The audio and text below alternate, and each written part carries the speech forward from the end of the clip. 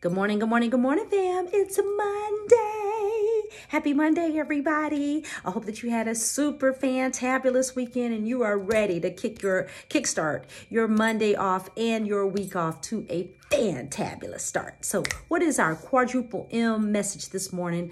Monday morning motivational message. And the message is this, and it's real simple.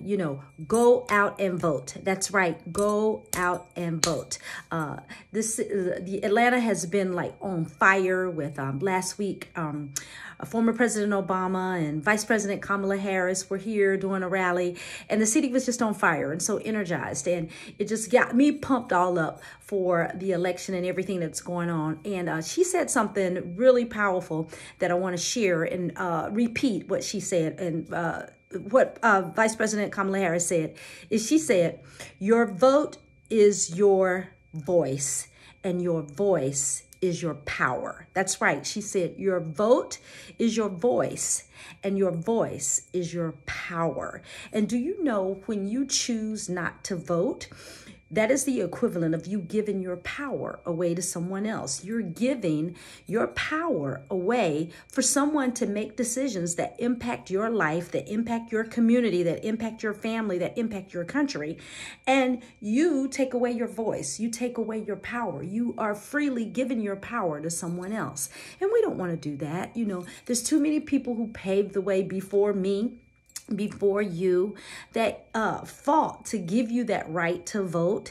And when you take the attitude or choose the narrative of saying, I'm not going to vote, it's not going to make a difference, then why do you think so many things happen, even with just more recently, to make your vote not count, or to change things to where, okay, you've been moved somewhere to vote and you didn't know it. There wouldn't be all of this energy to cause you not vote if your vote did not have power and if your vote was not your voice.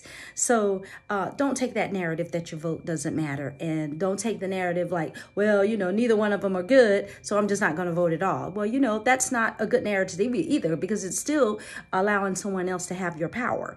Okay. And we want to make sure that we are doing everything that we can to have the most fantabulous life and to live our best life. And when we allow someone else to have our voice and someone else to have our power because we simply don't vote, then we're also impacting the best life that we can live. And it's not just for the presidential election.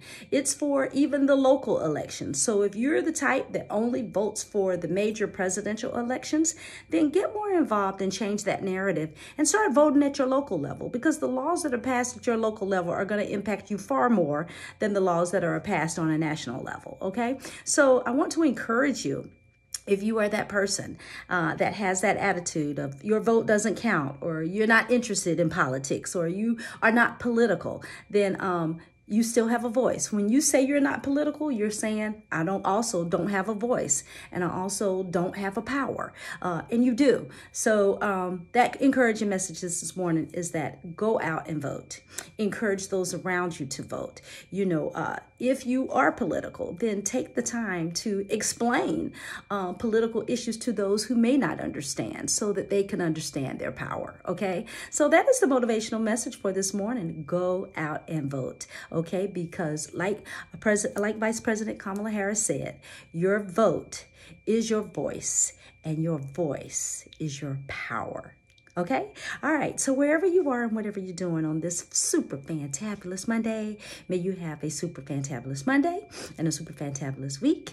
And we shall see you on the next video. How about that?